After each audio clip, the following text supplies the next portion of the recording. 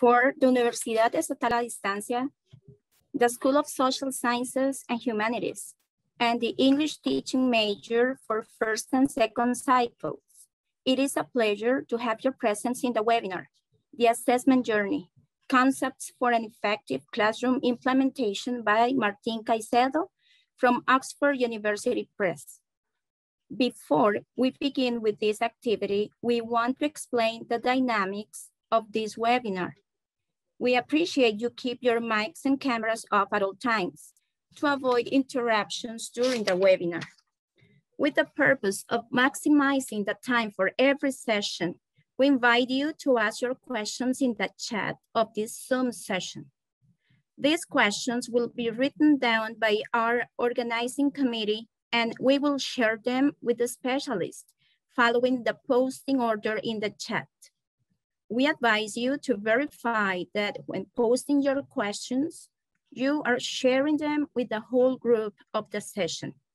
If any question cannot be answered in this session, the organizing committee will send it to the specialist, and he will send the answer via email to the participants of this seminar. Martín Caicedo holds a master's degree in English language teaching for self-directed learning from Universidad de la Sabana, Colombia, a graduate diploma in TESOL from Anaheim University, USA, and a specialization in educational management from the Universidad San Buenaventura, Colombia.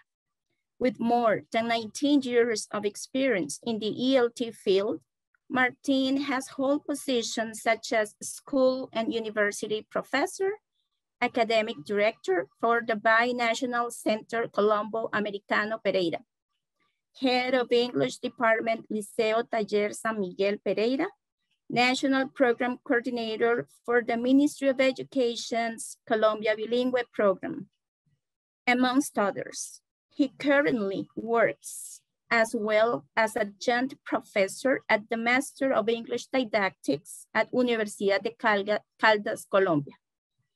He has extensive experience in training teachers in Spain, Germany, France, Czech Republic, Colombia, Costa Rica, Guatemala, Peru, and Chile. Without further ado, let us welcome Mr. Caicedo. Hi, Akira. Thank you so much, and thank you to UNED for the invitation. As always, it's an honor for me to be here and to be in this very important event.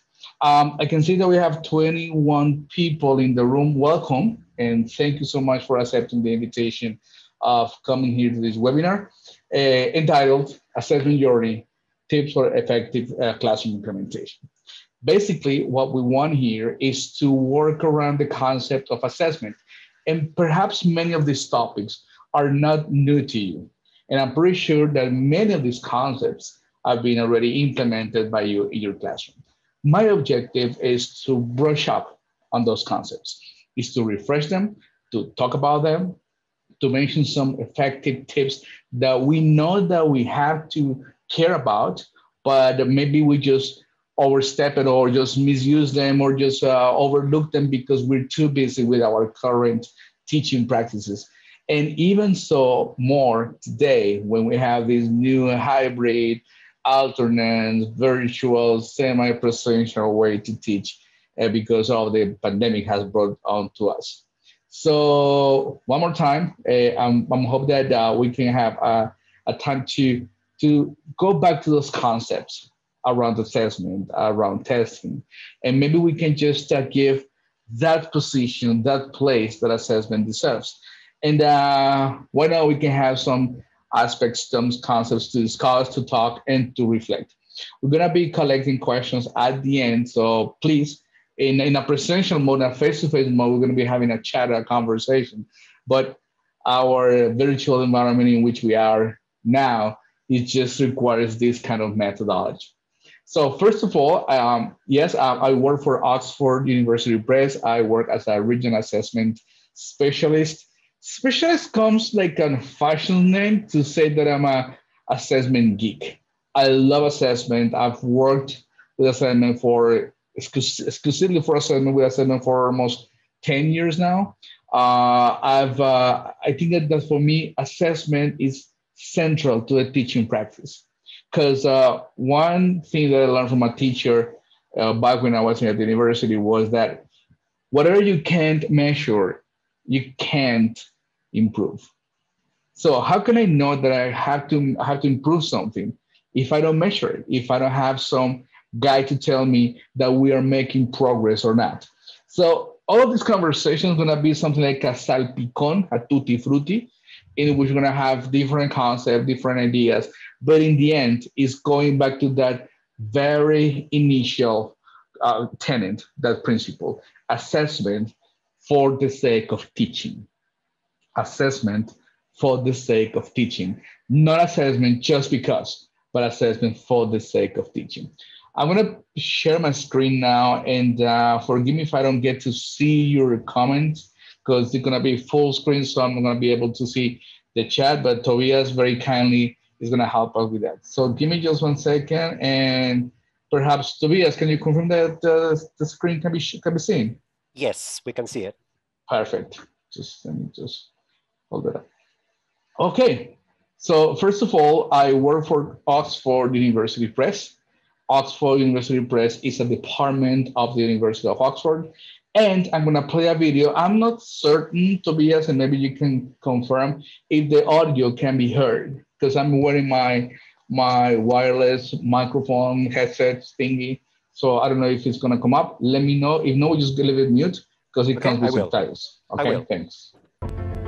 Yes, perfect.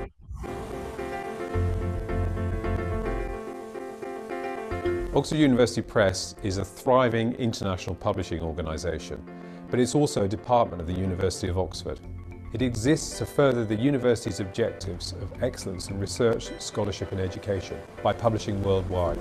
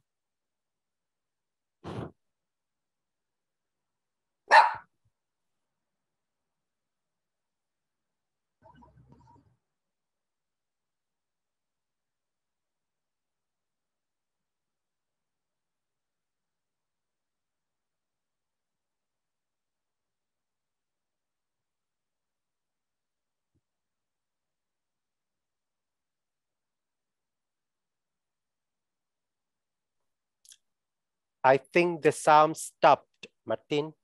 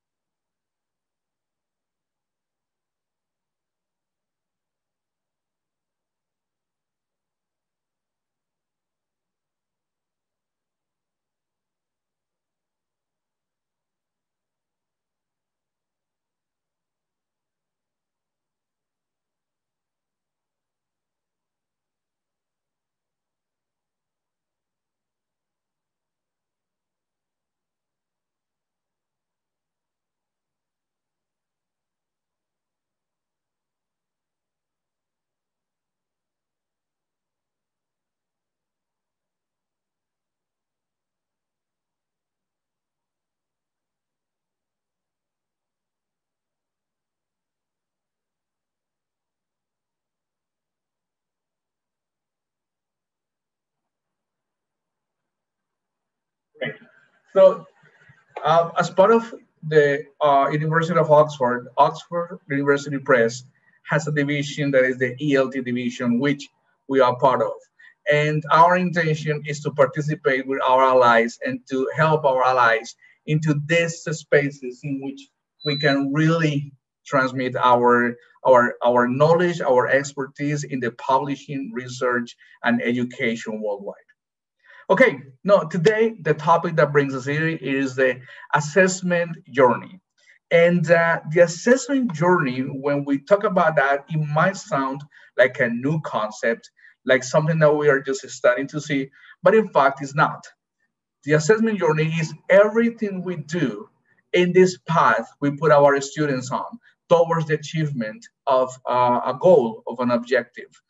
And once again, what we want here, or what I want here, is for us to touch base and refresh those topics that we normally use them in the classroom, but sometimes we do it in automatic mode, in the auto mode.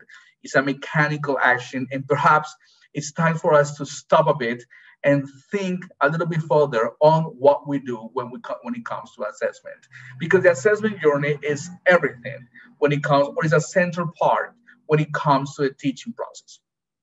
And assessment and testing is, and I recognize, is not one of the hottest topics for English language teaching professional or any social sciences professional per se. To give you just a statistics, in Colombia, where I'm from and where I'm based on right now, in Colombia, we have these faculties of English language teaching programs in which we prepare, we give in-service training to teachers who go out and teach in the public and private sector.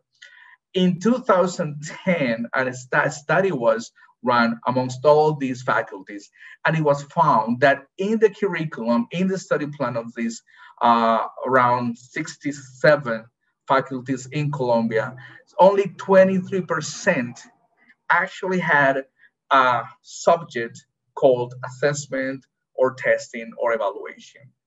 And the other part is only like a spare part of other topics or other subjects. So in that sense, in that matter, we're not saying, and they are not saying that it's not important, but they put it together into the fabric of the same program, the very same fabric of the program. And perhaps we need to dedicate a little bit more thought, a little bit more thinking time into how we are implementing our assessments, how my testing, my assessments are impacting my students.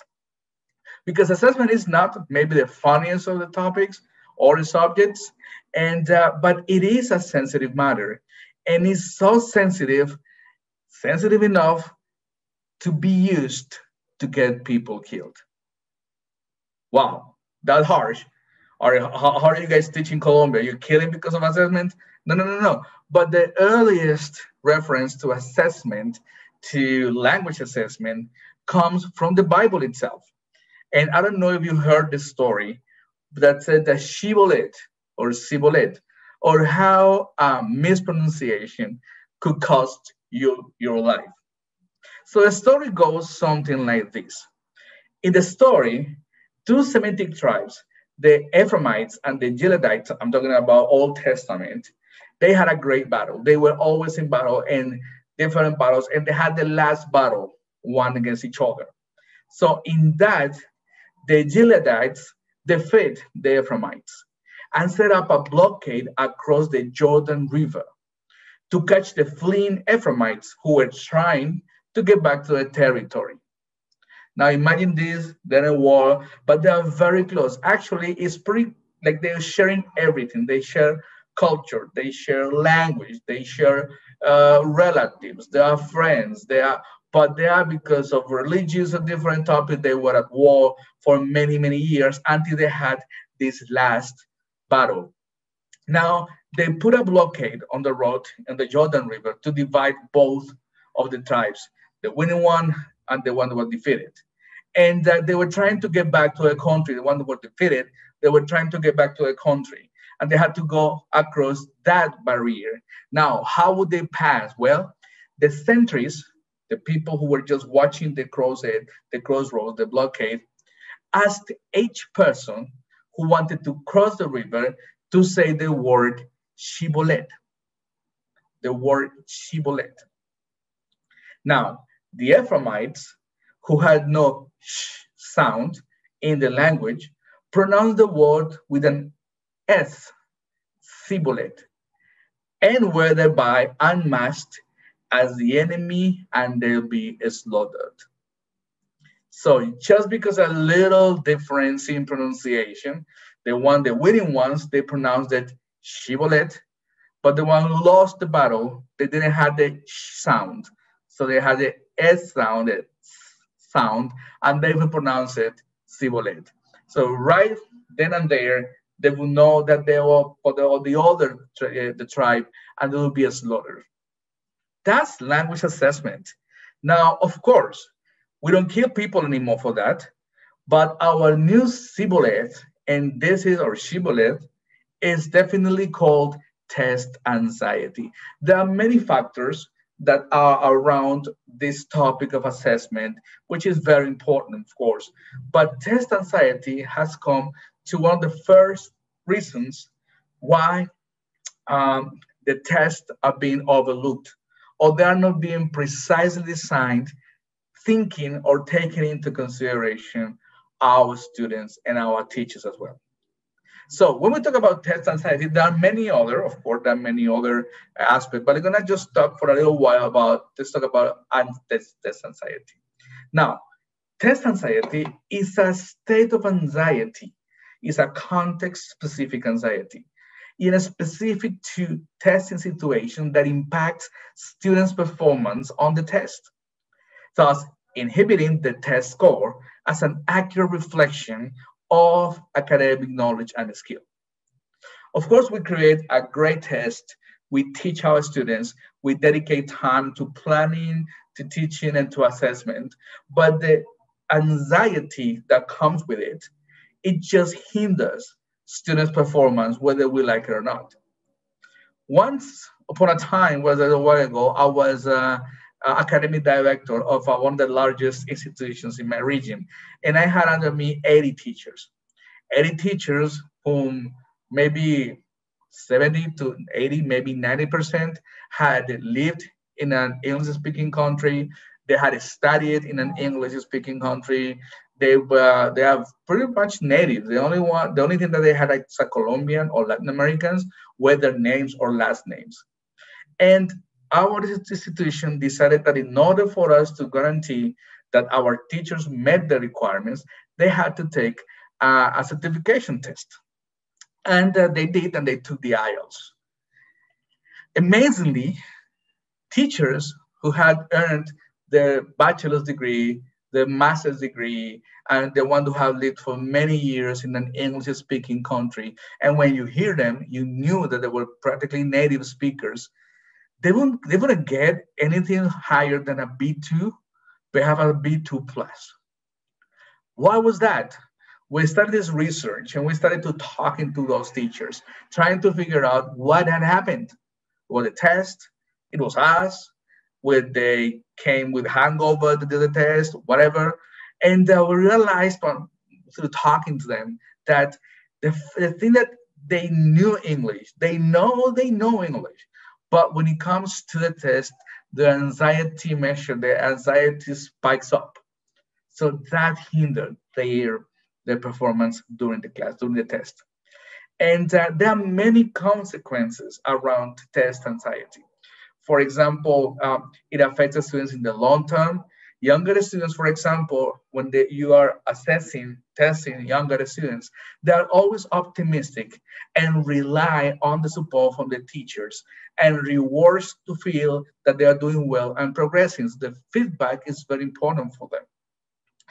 By the time the students are in middle school, teenagers, so things change and they feel that everything that we think as teachers about them comes down to whatever they get in the test course. So that's producing anxiety, not only at a pedagogical, curricular level, but also at the personal level as well. But you know what? It's not only students who feel anxiety from tests, teachers as well. We feel anxiety. And teachers, and why, according to research, is because teachers are being put under a scrutiny over their classes scores, which is affecting their curriculum and teaching methods. For teachers who have underscoring students and need to raise the class's average score, teachers are turning to methods such as memorization and drilling tactics. So basically what we're doing as teachers when we know that our students are gonna be scored, graded, or judged with a test at the end of the year of the program, so we start just preparing them for that goal. We forget about teaching. We forget about English. We concentrate on giving them strategies, drilling strategies, for example, for them to pass the test. Is what we call teaching to the test. And of course, this gives little room for students to learn. But in this teaching style, they're more likely to score well on the standardized testing. And when I talk about standard testing, I don't want it to be a bad word. I don't mean it in a bad way. We must have standard testing. Standardized testing, we must have it. It's not that it's an option. We gotta have it. With the assessment journey, we are trying to just convey a message. It's not only about standardizing testing, but also using different methods and approaches around testing, around assessment, so that we don't rely solely on one source of information. Even in some countries, there has been evidence to suggest that because of the risk of termination of the contracts, teachers are becoming competitive about raising their test scores. This means that teachers are less likely to collaborate with one another on teaching strategies because they want to receive the bonus, should they have it, or they want to confirm just what they want to, that they're going to have their contract renewed. So everything goes around, of course, the fact or the premise of anxiety. Anxiety can be just seen in different forms, in different ways. When you're sweating, it's hard for you to think clearly. You have rapid breathing, rapid heart rate. You have tummy ache, and you're trembling your legs. So all these are the physical manifestation of the anxiety, and that is present. And of course, we cannot be so naive to think that assessment or testing will not bring up a little bit of anxiety. But as we just rely on our teaching into just that test that produces anxiety, or we're considering different methods and approaches in order for us to really verify our students' achievement of the learning goal. And this meme, I found it coming across the presentation, and I loved it. I loved it because it says a lot. Because you start when you're a student and you go back to your times when you were a student in high school, taking a standardized test, and when you start answering, and at some point you doubt yourself, and what you do is going back and you doubt what you already answered. So how reliable is a test score in which anxiety plays a larger role than actually demonstrating competence in English? All right, so let's remember that the right implementation of an assessment journey can help decrease test anxiety, promote engagement, and avoid teaching to the test, amongst others. So there are many advantages that we have when we have our assessment journey well set according to our students, and not thinking only about what I'm going to teach, but what I'm going to teach, how I'm going to get there, how I'm going to get to my learning objective, and how I'm going to corroborate that the learning objective has been met. Okay. So before we move on, let's do a little bit of a concept checking review. I'm going to ask you to please go to this website that I'm going to put on the slide in a moment. Go to this website and type the code that you can see on the screen. I'm going to just share here. This is Socrates. I'm pretty sure that you know this. So please go to this website. I'm going to try just to quickly, I'm going to stop sharing so that I can copy the link and put it in the chat box. Okay, give me 1 second. Excellent. So I'm going to show you really briefly how it works, okay? So I'm not going to go over the explanation of the features. I'm just going to show you why I think it's useful and what we can do with it. Okay, so I'm going to share my screen again. But this time, let's go take a look at this part, all right? Now, what you can see here is Socrates. This is a free app. I don't use anything paid, to be honest, and I don't think any teacher actually do. We just use whatever is for free on the system. And I prepared this quiz, this really simple quiz. I prepared it and uploaded it online. I selected some features and then I send it out live for people to answer. Anyone can answer it as long as they have the room code, which is this one, which I unfortunately didn't give it correctly the first time. So here I have the result. Here I didn't want to get names, and so it created just random name, but you can ask your students to, or you can design the test so that students type down their name. So you can see exactly what the problems are, okay? So here you have a score. It makes us a mathematical calculation, 100%, all answers correct, and the division of the ones that you haven't gotten correct. So here you have a score, 67, so on and so forth. So you can have, first, you have a snapshot, and you see exactly how the level of understanding of the topic that you're teaching is. Now, if you want to get a little bit more in depth, so you can start, for example, clicking, and you can see down here, and this is an analysis that you can have it vertical or horizontal. Here you can have the percentage of correct question, the correct answers for that specific question.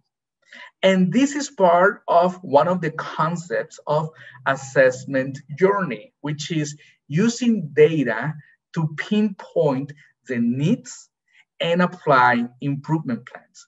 I'm sorry, I just want to make a little note here. Right now, as I am presenting, I'm not able to see a chat box, okay? So forgive me if I can't see your question. I'm gonna address them in just 1 minute when I finish just going over the dashboard.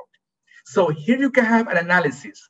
In this column on the left, you can see a score each student got, and you can identify your strongest student versus your weakest student. And you can make an analysis here, which is a general group in which questions got the higher correct answers. So for example, here we can say how this question number 2 had the highest correct answers. So you can quite fairly imply, or yeah, you can imply that this question is a topic that a student haven't really netted down. So that's question number 2. And you can click each of the questions to see exactly what question you're trying to address. So for example, this one was the one that had the highest correct answers. And this is a form of pre-assessment where teachers can evaluate the students. Of course, in this case, you can see a results here is diagnostic. And you can have a really in-depth analysis in, okay, 80% of your students got it correct. 7% got summative, exhaustive, non-reference. See? So you can have really a really cool understanding. Let's go one by one. For example, the first one, type of a standardized test that compares students' performances to one another. These assessments compare students' performance to the course median. So what's the correct one? Is a non-referent one, you see? So you can tell, you can see that this is, if you were a teacher, if I were a teacher who is teaching assessment or testing principles in a university, I would use this information as part of my assessment journey to identify that this is one of the topics that I have to reinforce because the numbers were not as good as expected. Then we did this one already. Question number 3 refers to a wide variety of methods that teachers use to conduct in-process evaluation of student comprehension, learning needs, and academic progress during a lesson, unit, or course, okay? So who answered? All my students answered. And the result is formative assessment, right? which is actually, I'm sorry, but it's a little mistake here. Oh no, variety of method. Yeah, no, it's fine. I was missing with another one. So this is a formative assessment. This is the definition, and I can see how almost half of my students got it right. So once again, this is telling me something. I need to reinforce this concept. I can use that to improve my teaching. And it's exactly what I told you at first. We need to use assessment not just for the sake of having a grade, but designed in such way that I can use that data to inform my teaching and improve it. Question number 4. Measure student performance against a fixed set of predetermined descriptors. So what is the result? The answer here is criterion or criterion reference. Almost half of the people got it right. So I can tell that I need to reinforce this concept too. Question number 5 is this: use to evaluate student learning skill acquisition and academic achievement at the conclusion of a defined instructional period, typically at the end of a project, unit, course, semester, program, or school year. So the answer is summative assessment. 73% of the people got it right. It is telling me as a teacher that this is a concept that is well founded on my students. One more time, I'm using assessment not just for the sake of assessment, but to inform me where I need to make more of my work. And finally, question 6, the practice of determining a student's progress based on their earlier work. And here we have ipsative. 27 people, 20% of the people got it right. I always, when it comes to ipsative, I gave the example that is as when you play video games, that you get a score today and you want to improve that score tomorrow. So that is an ipsative assessment. You are assessing yourself against your previous score. So this is Socrative. I love it. And that you can just go ahead here and just when you finish the test, you finish it and just click on finish. And you can share it, you can export it. If you need to make some sort of analysis, for example, I get the full results in Excel. I can download it on my hard drive. I can email them to me, or I can save it to a Google account. So when I get that, I get the same view that I got a little bit before, but in an Excel file. So I can start making a statistical measure. I can know the average. I can get a grade. I can make a little formula and transform that grade or that score that they got into a grade. So different aspects, different options, but this is one of the concepts of assessment journey. Not Socrative, but the concept of using assessment and test data for the sake of learning, not just for the sake of grading. Okay, good. So now we knew where we are right now. I'm gonna stop again here. Good. Yes, Akira, you are really, really right and correct. We use these and we should be using, and once again, I'm not vouching for Socrative. There are many other apps which I'm sure that they have more features, more options than this one. But again, after you teach for a while, you get used to your set of weapons of choice that you get to use. So this is mine. I recommend it, but also as I recommend it, I feel I have the obligation to caution to the overuse. Okay, so assessment journey is the use of many approaches, different tools for the goal of or verifying or corroborating our students' level of English. Okay, I'm gonna go back to my presentation right here, just right now. Good. So let's continue reviewing some basic concepts. Remember, we have something that is called testing and another different thing, which is assessment. Testing is defined as a product that measures a particular behavior or set of objectives. So the test that you did, that you create, the exam, the oral presentation, that yields a grade That's a test.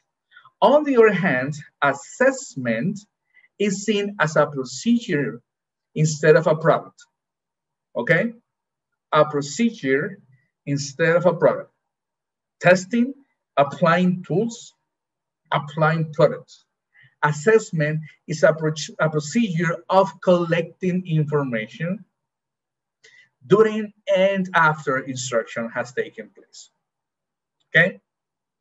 Now, another concept that we need to have really in mind when we're designing our tests, our assessments, is the concept of formative assessment, in which is using a method to inform students of gaps in the learning.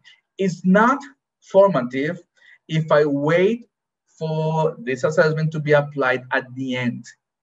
If I apply assessment at the end, it automatically becomes a summative assessment because I'm creating, I'm emitting a judgment of the process, okay? Whereas formative assessment is during the process, okay? It helps also, and this is something that has been overlooked. And let's just see these three principles. So it is also useful to familiarize the students with the expectation of summative assessment. And key, this is crucial, it is useful providing feedback that guides the direction of a student learning, okay? So ideally, and unlike summative assessments, formative assessments should occur in a non-threatening environment, anxiety-free environment, and to be offered at a time that is applicable to the student's learning journey, and be one where the student takes an active part of the process. So when we talk about formative always goes together with the word feedback. Immediate, applicable, specific, and timely feedback, okay? Formative means I know where you progress, I know where your learning gaps are, I know where your learning weaknesses and strengths are, and this is what you have to do in order to get to the achievement of the goal, okay? So the progress of the students will only be enhanced by formative assessment if they are able, students are able to use that knowledge, that specific knowledge, to effectively recognize where they need to develop their learning of skills. See? So formative is important. Formative is not the only one. And I want us to concentrate on the second statement, familiarizing the students with expectations of summative assessment. Because formative assessment has been romanticized over the last years. Because first, 25, 30 years ago, everything was summative, everything was discrete point, everything was very, let's say, strict and rigid, and tests were the only thing we did and we used in order to have our students evaluated. Then a change came with psychology and behavioral education that said, look, assessment and testing should not, cannot, must not be threatened. It must be like walk in the park, yes? And right now we're just circling back and meeting ourselves in the middle saying, look, we do need summative assessment, we do need tests, we do need scores, I mean, that's for sure. Now, but we also need formative assessment. We need feedback. We need non-threatening tools for our students to know where they are and how much they need to improve in order to get where they need to be. But we need to start using that formative assessment, not just like an open, free will, willy-nilly kind of assessment. No, let's use that formative assessment also to familiarize our students with the expectations of summative assessment. How do we do that? Key tool, key question, not the only one, rubrics. Rubrics are key. I'm going to be talking about that in a moment. Rubrics are key for our students to first know what the expected performance is, understand, and we can communicate our expectations. But if we give points, we give grades, also helps our students to familiarize. Look, Yes, this is what you need to do. And if you get this, you're going to gain or obtain this grade. Okay. Now, remember, we have tests and we have assessments. We have tests in the form of quizzes, midterms, and finals that conforms the summative assessment. And we have assessments that observations, peer assessment, group assessment, portfolios, and many others that are called formative assessment. Why? Because it doesn't necessarily lead or has the pressure of a test grade, but it can be useful in order to provide feedback for our students in the learning process. Now, let's go back to the concept of assessment journey. And our assessment journey, which means using different tools, using different resources for evaluating our students, encompasses the systematic and methodical use of different types of educational assessment tools, aimed at providing enough, valid, and reliable. Never do forget these two concepts. Something has to be, an assessment has to be valid and reliable. Information that allows stakeholders make decisions regarding performance of those evaluated, okay? And when we have formative assessment and we have summative assessment, and we put them together in our assessment journey, and we use summative tools and we use formative tools, we're gonna end up having a 360 assessment. And this 360 assessment gives us a whole round concept and a whole round view of what our students are able to do, okay? And assessment is not free of controversy, of course. So some basic principles that spark up discussion and controversy are, of course, those that have to do with the design of tests and test environment themselves. For example, let's think about this one. Assessment will hardly be easy or anxiety-free for students. All assessments should be summative. Washbacking testing depends on the teacher. We're going to have a little space for conversation here, but again, I'm not able to see a chat, and so it might take us a little bit further along. But let's analyze this, okay? Because much have been said around the environment and the testing. And some teachers, some linguists, some experts says that, look, no matter how you design your testing, your assessment journey, it will hardly be easy or anxiety-free for students, okay? And actually, it can be true, and it might be true, because when we are taking a test, we are prone to be judged. Judge means that another person is making a judgment, is making a conclusion, is creating a concept on me, about me. So that comes with a heavy psychological burden to the student's shoulders because I'm being judged. Therefore, no matter what test you use, formative assessment, summative assessment, portfolios, at some point, that thing that I'm doing, that assessment that I'm doing, is gonna come with a judgment. And judgment means somebody's saying whether I am good or bad. Second one is all assessments should be summative. And this is a kind of a discussion, a debatable concept, but some people, some teachers do agree with it and say, look, it's fine that you use portfolios and oral presentations and class observations, but at the end of the day, you need something to keep track of progress. And you cannot keep track of progress just with qualitative concepts, just with qualitative scores. You also need quantitative scores so that you can mash them together, get data, collect data, and then make a more overall judgment of your student's performance. And washbacking testing depends on the teacher. And let's talk about washbacking in a moment, okay?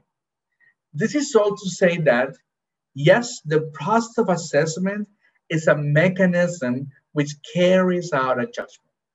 And a judgment that cannot be made within a vacuum. And therefore, whether we like it or not, points of comparison, for example, criteria or standards, are necessary and in constant interplay. So with these implicit parameters, it may be difficult for others analyzing the assessment to understand the salient points being prioritized. Explicit parameters go some way towards creating a shared forum on assessment and therefore facilitating transparency process. If you want to compare two of your groups to your students, you need to have some points of comparison. Therefore, that is grades or the level of achievement of certain criteria. And this also goes with the washback effect. I don't know if you heard about this, but this is basically teaching to test. Okay, let me just quickly open here the chat. Let me see open. Oh, I did it open. Okay, so I'll take a look at it later. So when we talk about washback effect, means the effect that testing has over teaching. Okay, so if some people say washback is negative or positive, some people say regardless if it's negative or positive, it is called only washback. And I'm gonna give you an example. If I'm a teacher in a school, at a school, in which at the end, grade 12, grade 11, they need to take a standardized test, an international test, right? And I know that that test, the score that my students will get in that test will have an effect on my job or perhaps the goodwill, the school's goodwill. I'm going to start teaching to that to get a good score. So that is a washback effect. I'm going to end up teaching to the test. All right. I'm going to be more specific with another example. Let's think about a school that has a very strength position in the country because their students are excellent in speaking. They go to spelling bees, they go to, I don't know, debate clubs, and they get the best scores. So everybody knows that if you want your students to go to song, if you want your son or your daughter to be good at speaking English, you should take them to the school. If you know that, I'm sure and 100% certain that your teaching will be focused on getting students to be able to speak. How about the others? Well, yeah, they are important, but not as important as that one. That is a washback effect. So we as teachers play an important role in fostering different types of washback. In other words, the beliefs of the teachers are a critical factor in determining the washback effect. So my question for you is, what is the washback effect that you are producing? Don't answer to me, don't worry. I want to leave it for you. It's a rhetorical question. What is the washback effect that you are producing, that you are enduring, that you are embracing? Because we all do have one.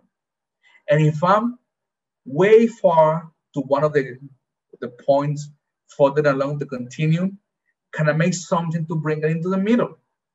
All right? Just think about that. So as part of this reflection, we can say that assessment process that is the device to produce judgment, a judgment that can be made in a vacuum. Criteria, standards, scores, grades are needed, okay? So let's not feel bad because I use summative assessments, tests, and exams in my classes. No, that is also necessary. We need to have that. We cannot just be giving, oh, you're good, you're bad, you need to improve this. Now, how do I collect all of the information? That information creates a context, which is the opposite to the vacuum. Summative and formative assessment as processes made it impossible for formative assessment to be uniquely formative. Why? Because at the end of the day, I'm going to be emitting a judgment. And when a judgment comes into place, automatically becomes summative. So let's not just go blindfoldly into it's gotta be always summative and formative is bad. I'm sorry, it's gotta be always formative and summative is bad. No, We need to combine both because the assessment journey is not one ingredient recipe, it's the mix of many. And the washback effect is to be considered throughout the assessment journey. Always think about that. What washback effect am I enduring? Am I motivating? Am I facilitating? What is your washback effect? Now, after we have these concepts and we know that we need to start thinking about them, I always go into this lovely, let's say, excerpt from Alice in Wonderland. And I think that this cat should be, they should have made some sort of PhD in language testing or educational testing, because this summarizes everything that means our first step into assessment journey, which is set your learning objective. Set your learning objective. No matter what you do, no matter how good of a teacher you are, no matter how experienced you are, if this is not the first step that you're taking when designing your lesson plans, when designing your assessments, you need to reevaluate yourself as a professional. And now, if you do it, are you doing it all right? Are you doing it properly, how it is meant to be?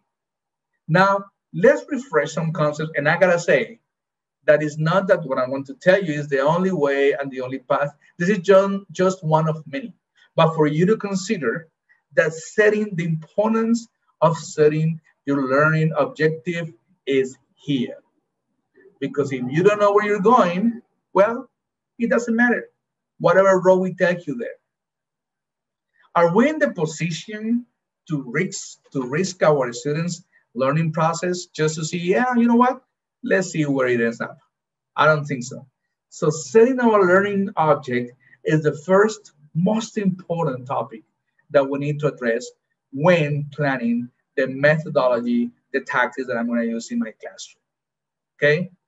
So take a look at some examples here. These are some examples of learning objectives. Students will understand the, well, I'm going to just do there, okay?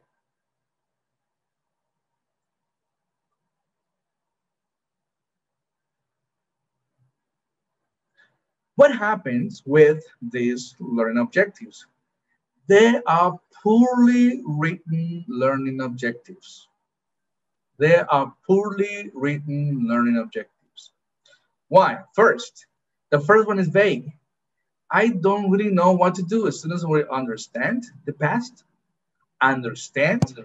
How do I see understanding? How do I see understand? How do I know that they understood? Unmeasurable. How do I know that this objective has been met, has been achieved? Verbose, too many words.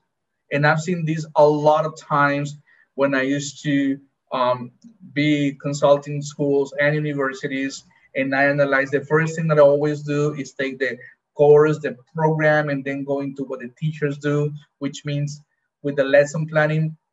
And you can see this long, very long objective with many words, with a specific lingo. You say, yeah, well, how about you change to these 5 words? Oh, okay, clearer. Because these objectives have also to have to be communicated to students. How about this one? And you can see this mistake, you see a lot. The course objective is 1, or the unit objective is 1, and the lesson or class objective, they don't match. So what can we do? Well, if I find out that I have an objective that is vague, I can make it clear and specific. For example,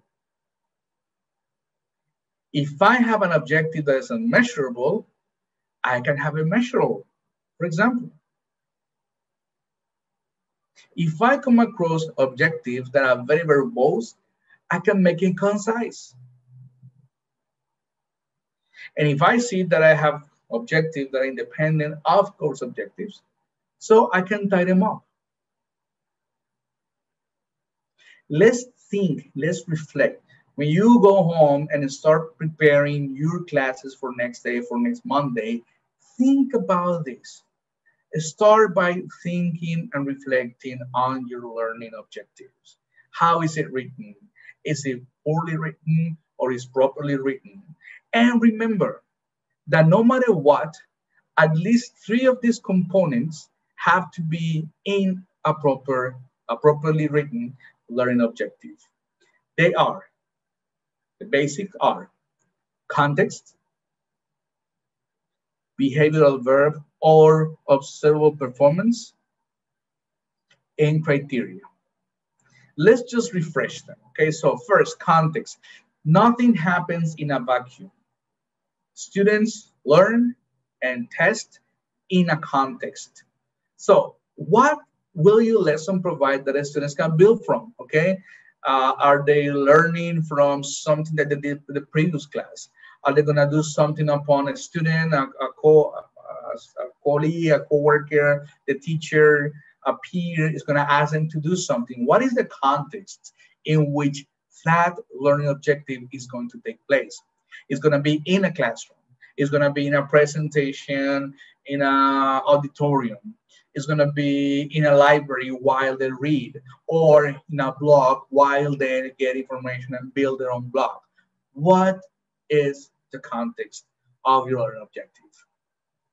Second, and this is basic, behavioral verb or observable performance. And let's go back to the first example of a poorly written learning objective that says students will understand. Simple past. Understand. Wow. How do you see understanding? The students will know the conditional. How do you see knowing, right? So when we write our objectives, we need to think how I'm going to observe what performance, what action my student is going to perform that is going to give me the tools to know whether it has been achieved or not. And how do I get to choose the behavioral verb? Well, the classic and yet very active and very valid concept nowadays is Bloom's taxonomy. I know that most of you know what it is. Let's just go really quick over it. So Bloom's taxonomy is a taxonomy of thinking. Yeah. So it said that Bloom's in 1950s, and this is funny because it was not only Bloom who came up with this. It came with a group of researchers. But in the paper that it was written, it was, of course, as every paper, it is written alphabetically. So the first person, it was B, Bloom. And as they were like 4 more, it was Bloom et al. So the et al, they disappeared from history.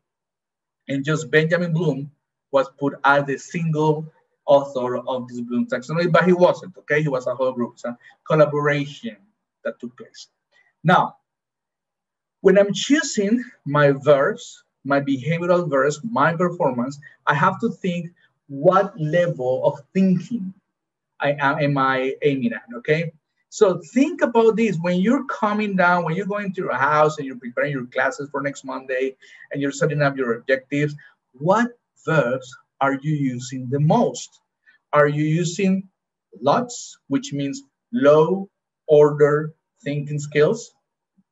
Or are you taking your student a step further with using these verbs, which are part of HOTS, higher order thinking skills? It's not that the low order thinking skills are wrong or bad, not at all. Just that if all your lessons stick to these 3 first levels, you're not pushing your students into thinking at a higher order. Therefore, go get a Bloom taxonomy and start using those verbs. When you write your learning objectives, okay? And the final component is criteria. And criteria, how will you know that a student has met their objective, okay? So for example, if you are teaching, telling the time, right? And you teach all the sentences and the phrases and how to do it. And at the end, you create your test, a speaking test, and you ask a student, please ask for the time to your student, your peer. So if a student says, can you tell me what the time is? Can you give me the time? What time is it? So it gets a 5. But I don't know if you can see the camera right now, but what if your student does this? Hey,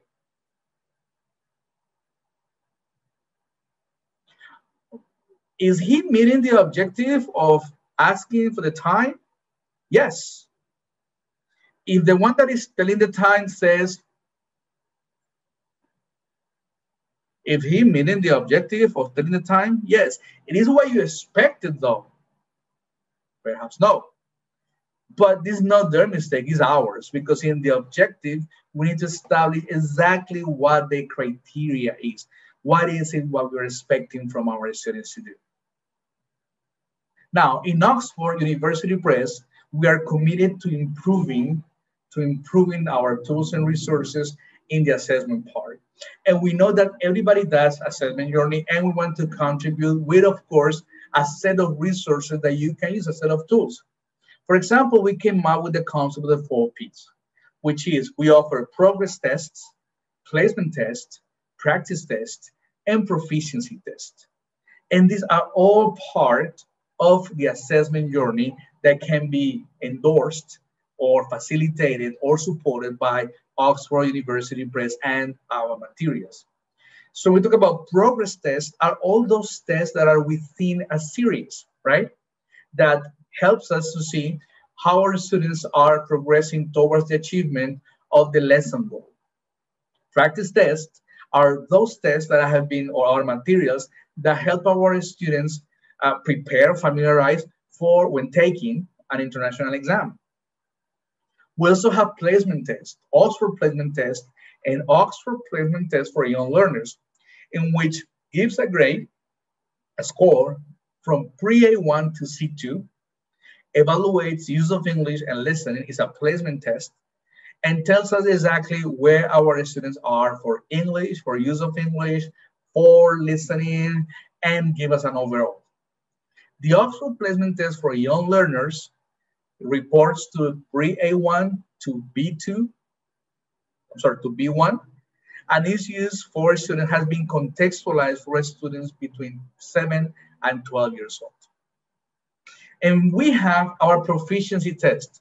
This test has been out only for 4 years, but come with more than 15 years of research before launching it, which is the Oxford Test of English and the Oxford Test of English for Schools. This is a certificate. This is a proficiency test. A proficiency test that has many advantages. Let me just show you very quickly some of them. This is from one of our fellow country people.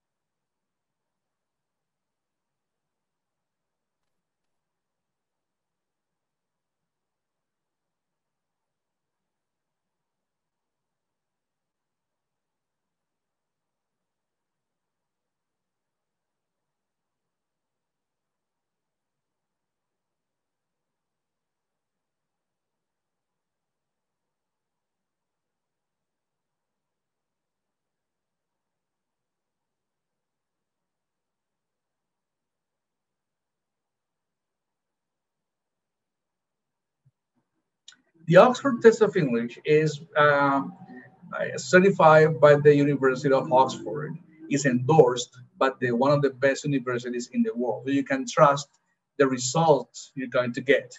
For example, let's hear some words of Professor Khalil who is one of the English instructors in Saudi Arabia.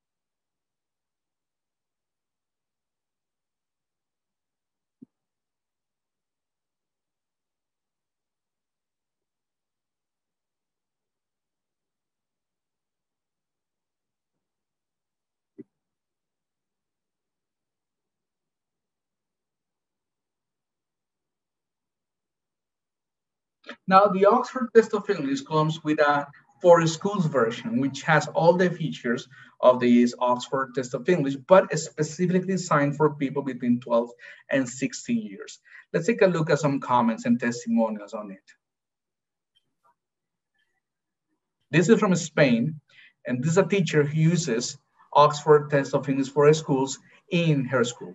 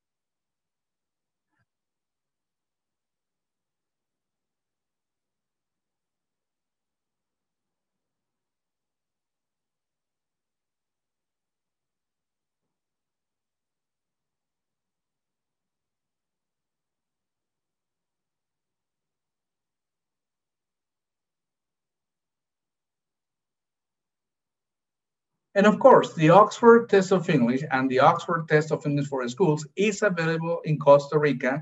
And one of our test centers is UNED, our ally in this democratization of assessment and giving to the public of Costa Rica or Costa Rican people more opportunities to take one exam that is endorsed, certified by University of Oxford, and it's going to help you and your students to achieve their academic goals, social, and work goals as well. Okay, it's almost reaching the end of our talk. I want you to stop sharing right now here. And I want just to give us these 10 minutes. And should you have any questions, so please, that will be good opportunity. We have 9 minutes now. So let me take a look. I'm just looking at the chat right here. All right, I'm gonna just start from the top to see. Okay, I got no, this is fine. I just have one question from Akira. How do you deal with cognitive or, I'm sorry, I missed that one. Good, Paul, I'm gonna get there in a second. How do you deal with cognitive or language barriers in studies? Excellent question. So now, when we talk about cognitive barriers, one of the cognitive barriers is where students are directing that cognition, that cognitive load that is called. So Depending on how tests are designed, students will be required to put a high cognitive load into not only demonstrating their English level by answering a question, but also understanding the question. And that goes hand by hand with the fact of strategies. When we're designing tests, we need to also think, what type of strategies should students be using in order to answer this question? Okay, do they have to understand a specific mechanics? Do they need to understand the specific type of questions? Or is a transparent question in which they can easily answer it without not much thinking? I mean, not much thinking about the type of question, the format of the question, right? So that cognitive load is one of the aspects that we need to take into consideration when analyzing also if I am designing a test or I am having my students to take a standardized test. Some tests that are very well known, they need people not only to know English, they need to know how the questions are answered. So that cognitive load has to be doubled. It's twice as much as they would normally would if they would have to concentrate on demonstrating that they know English. Tests whose questions are transparent, relatable, familiar to test takers, these are the ones in which students reduce cognitive load into the strategies and mechanics of the question, and they can concentrate solely into the answering and evidencing that they know English. I don't know if I answered your question, Akira. If not, please let me know. And how you deal with it is, well, training, preparation, and familiarization, depending on the type of test that the students can get or that we have to take. Paula, ipsative assessment. Yes, I'm gonna just go back to the example of video games. So if you're a gamer and you play today, well, what I used to play Pac-Man and Miss Pac-Man. So let's jump 40, 30 years. Let's forward 40 years and let's say that it's Call of Duty. So today you play and you get 1,000 points.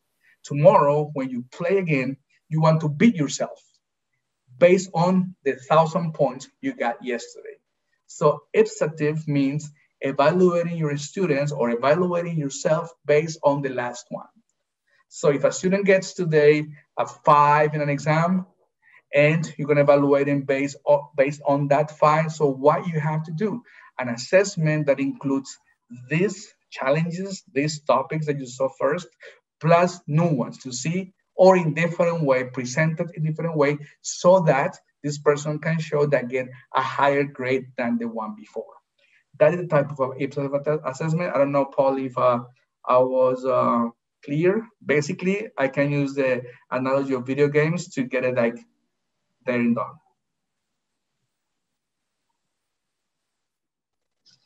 Thank you, Professor Caicedo. We really appreciate your answers. Well, I guess that we're coming to the end of the session. Once again, thank you so much for all of you, to be here and to bear with me throughout this hour and a half. Thanks a lot. I want to thank Tobias. I want to thank Akira. I want to thank all UNED for their invitation. For me, it's an honor to be here.